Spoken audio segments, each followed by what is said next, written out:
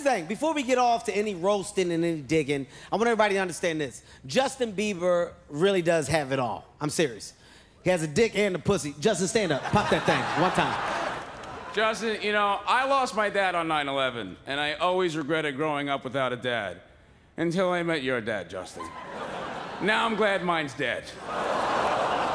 Justin, Selena Gomez had to fuck you. She is literally the least lucky Selena in all of entertainment history. You know, last year you were ranked the 5th most hated person of all time. Kim Jong-un didn't even score that low. And he uses your music to fucking torture people. Now, Justin, you so motherfucking pretty. When the inmates saw your mug shot, they swiped right. But if you can take a joke, then so can the Beliebers watching tonight. Because face it, Biebs, you become a cocky little shit. You are the King Joffrey of pop. I don't like your music, man. I'm not a big fan of it. I listen to some of it. I'm not a fan. I don't like your music. I think it's bad. I think it's bad, man. I don't like it.